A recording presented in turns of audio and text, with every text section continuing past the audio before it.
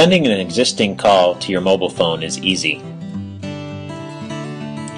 First, tab over to the mobility button.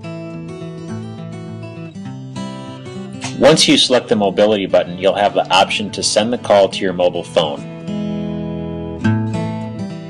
After you make the selection, the call will be automatically sent to your cell phone without any audible notice to the end user. The call is now on your mobile phone, but your IP phone understands the state of the call. You're now free to leave the office and continue your call. To move the call back to your IP phone, simply hang up and hit the resume button.